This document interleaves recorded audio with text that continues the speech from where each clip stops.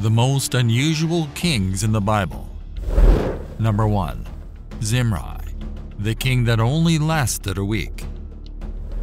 In times past, stories were told by the flickering light of campfires. The very word king carried a weight unlike any other. There were times when kingdoms rose and fell, and the stories of kings held a mystique that captivated our imagination. Yet, among the many rulers of antiquity, the kings of ancient Israel stand out, not merely as political figures, but as characters woven into the spiritual fabric of a people's destiny.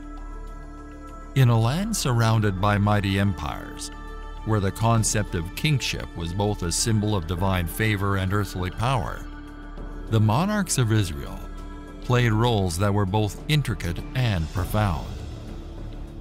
In the Bible, there are two different people who both go by the name Zimri. Zimri is a prince mentioned in Numbers chapter 25 verse 14. He was the son of Selu.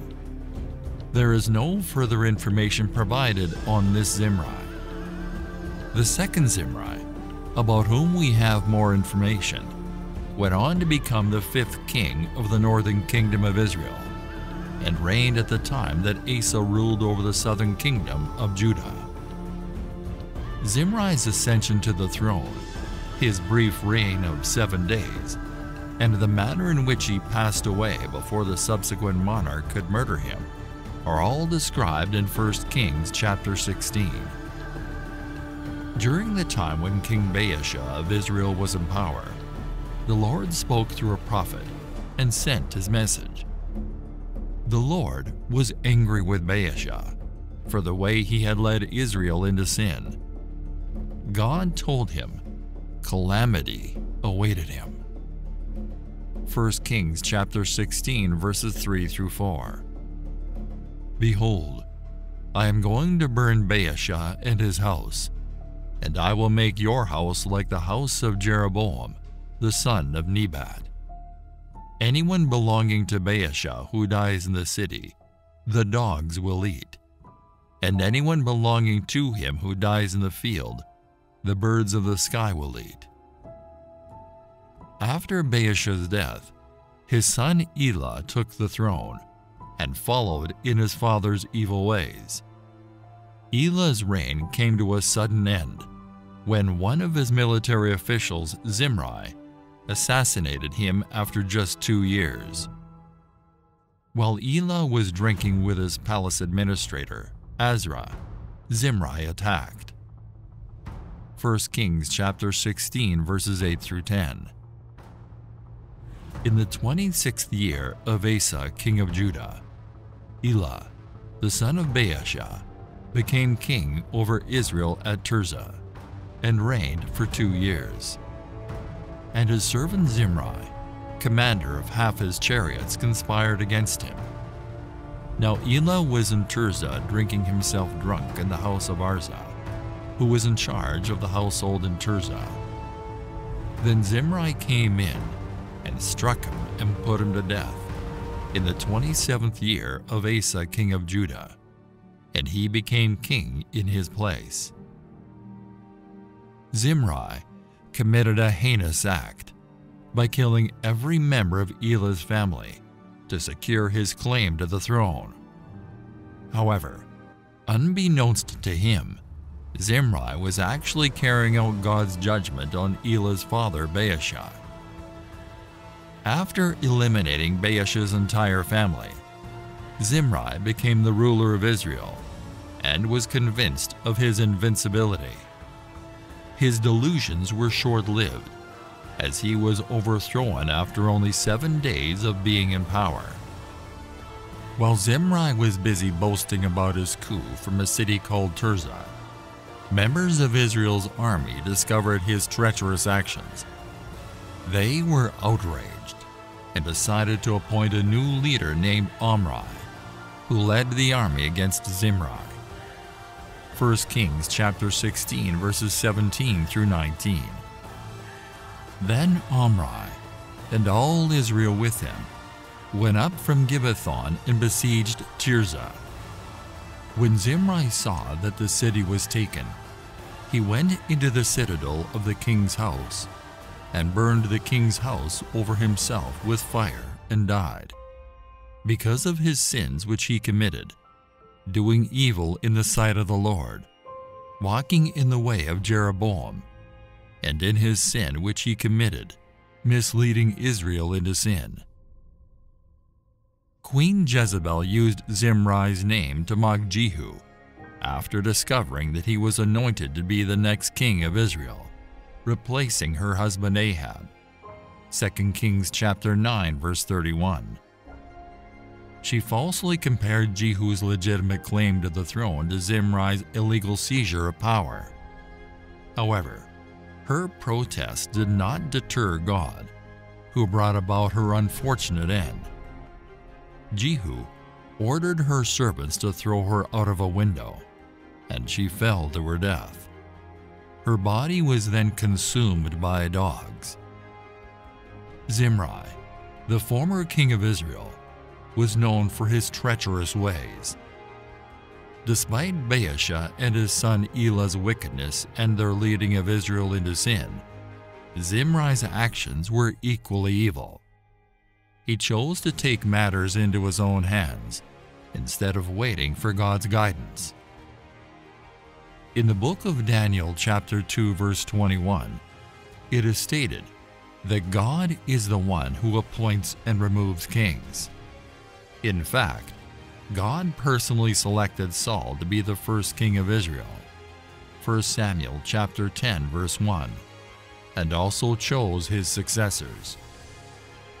We can learn from the story of King Zimri that God will not honor our attempts to promote our own greatness.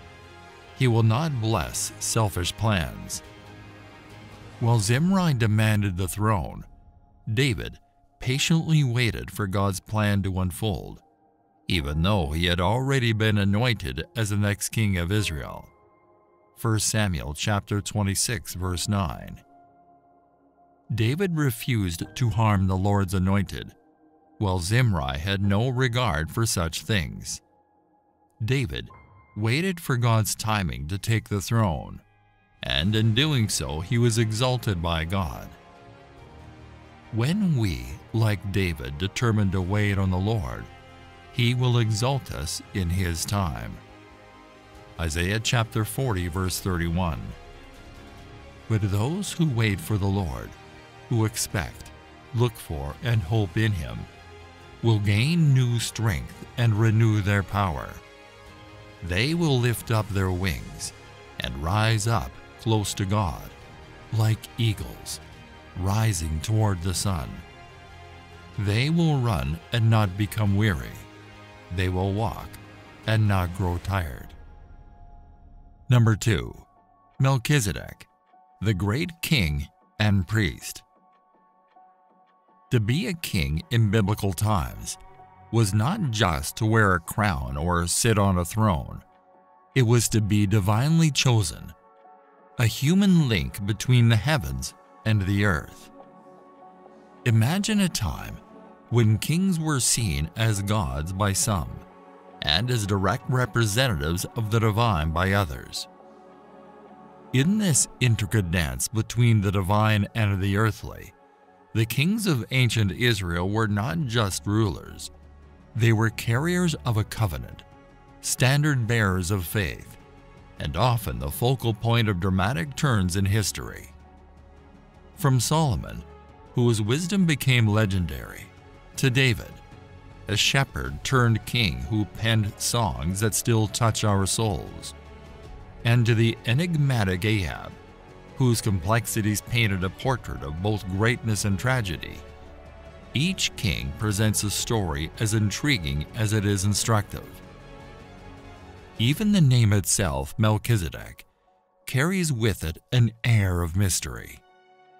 He makes a quiet entrance into the canon of Scripture. Our epic story begins with a man called Abraham. After a victorious battle, Abraham meets Melchizedek. Many of us are unfamiliar with how names operate in Hebrew and the Bible. Names in the Bible are not only descriptive, they also carry authority in them. For example, the name God gave to Adam meant "of the earth." This described what Adam was produced from. A name can sometimes relate to the nominee's role in a biblical narrative, as in the case of Nabal, a foolish man whose name means fool. Names in the Bible can represent human hopes, divine revelations, or are used to illustrate prophecies. So, what does the name Melchizedek mean? The name Melchizedek has a significant meaning in Hebrews chapter 7, verse 2. And Abraham gave him a tenth of all the spoil.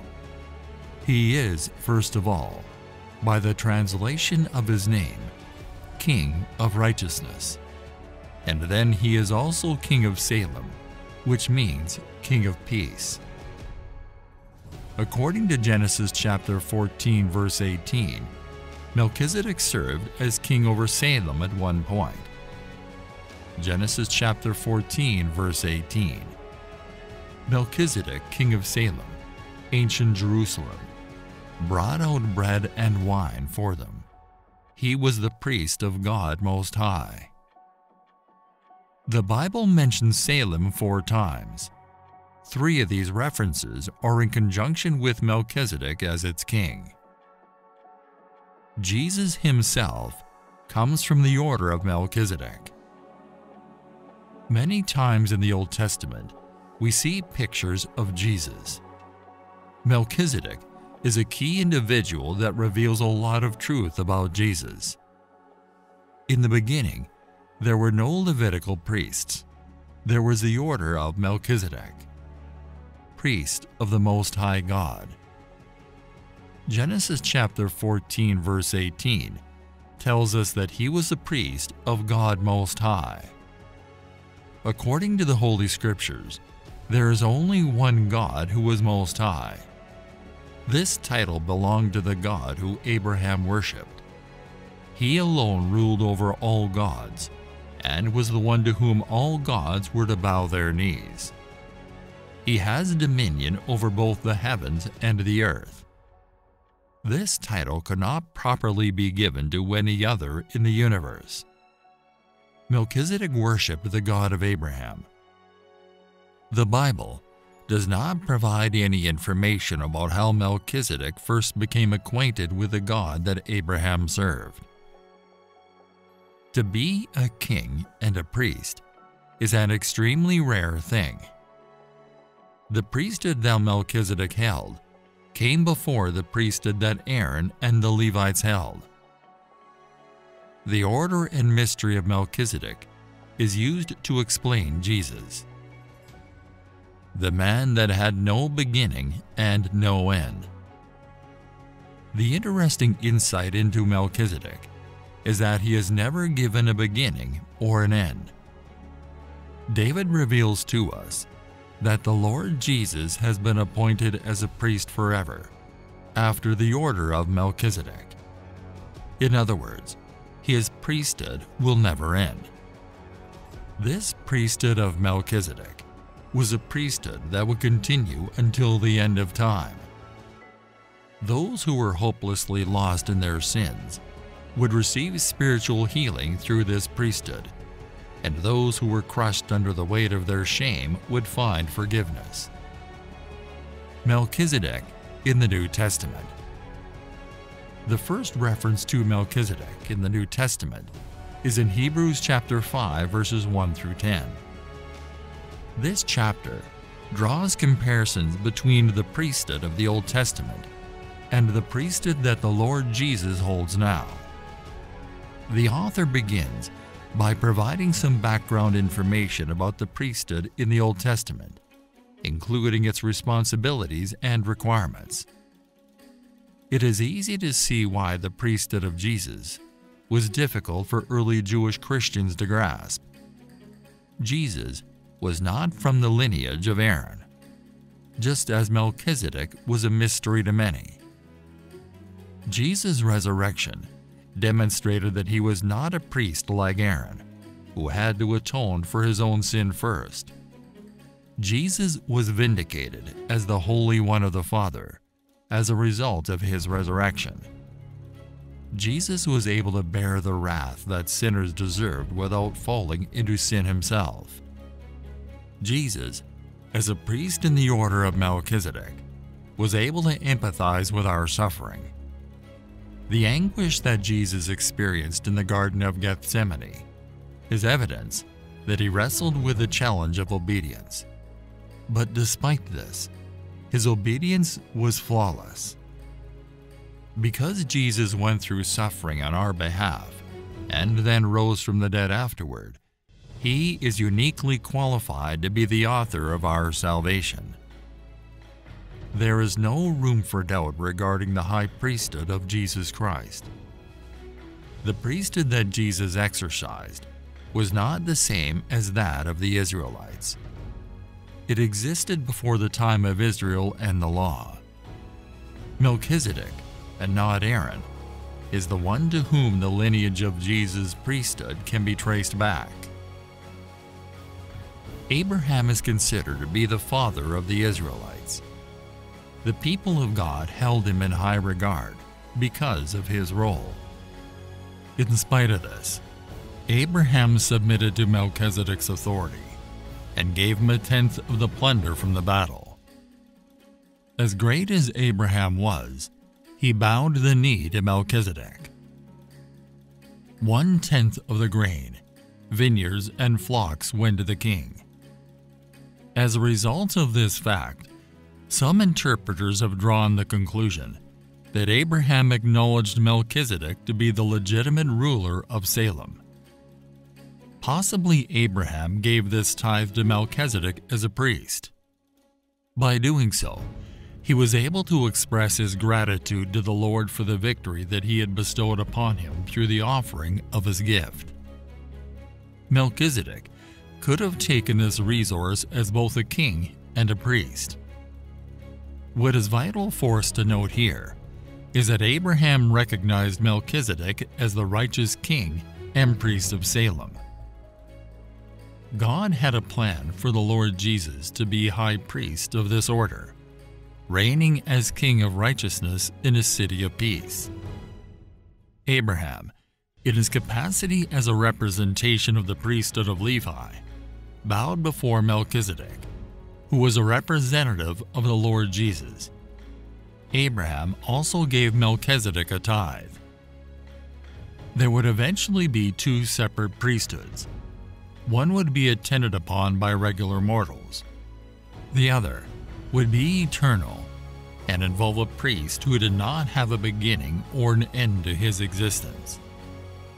The temporary priesthood would eventually give way to the eternal priesthood, and the high priest of the order of Melchizedek would reign forever, ministering to the needs of his people. A better priesthood. Hebrews chapter 7 verse 11. So if perfection was through the Levitical priesthood, for on the basis of it the people received the law, what further need was there for another priest to arise according to the order of Melchizedek, and not be designated according to the order of Aaron? We are enabled to serve God and fulfill all of His criteria without making errors. In our actions, our words, and our thoughts, we frequently fall short of the ideal that He has set. More significantly, we were born in sin, and as a result, every single one of our deeds is polluted with the rottenness of that sin. These countless sacrifices did not resolve the problem of sin and our broken relationship with God. Temporary relief was experienced, but the underlying problem was not addressed. Number 3. The wisest king in the Bible. Solomon succeeded King Saul and King David as the third and final king of the unified nation of Israel. He was the son of David and Bathsheba, the former wife of Uriah the Hittite, whom David had slain to cover up his infidelity with Bathsheba while her husband was fighting in the war. Solomon penned the Song of Solomon, Ecclesiastes, and a large portion of Proverbs. Solomon reigned for 40 years. Solomon made an alliance with Pharaoh, king of Egypt, and married his daughter. He brought her to the city of David until he finished building his palace and the temple of the Lord, and the wall around Jerusalem. 1 Kings chapter 3, verse 1. Solomon undoubtedly felt the burden of ruling over God's people. The king made an alliance with Pharaoh, king of Egypt, early in his reign by marrying his daughter. This action demonstrated Solomon's willingness to use marriage as a political tool, and he would eventually take polygamy and foreign marriages to dizzying heights. God tolerated polygamy among his people in the Old Testament, but it always cost them because it was against his will. The king's behavior would exact a terrible price, not only on Solomon, but on the entire nation of Israel. The people, however, were still sacrificing at the high places because a temple had not yet been built for the name of the Lord. Solomon showed his love for the Lord by walking according to the instructions given him by his father David, except that he offered sacrifices and burned incense on the high places. 1 Kings chapter 3, verses 2 through 3. At the time, the Israelites were sacrificing on the high places, a pagan practice learned from their Canaanite neighbors that was against Mosaic law. Despite this, Solomon loved the Lord by following his father David's statutes. Solomon famously asked the Lord for wisdom at Gibeon, the most famous high place. God began the proceedings by appearing to Solomon and making an incredible offer. "What should I give you?" Solomon's response demonstrated that in some ways he was wise beyond his years. When he became king, he was about 20 years old. The young man was aware of his shortcomings. He had no prior leadership experience, but he had been appointed ruler of a large number of people. What he required was a receptive heart in order to judge and lead them correctly. Realizing your desperate need for God is the first step toward becoming a kingdom man. The Lord was pleased that Solomon had asked for this. So God said to him, "Since you have asked for this and not for long life or wealth for yourself, nor have asked for the death of your enemies, but for discernment in administering justice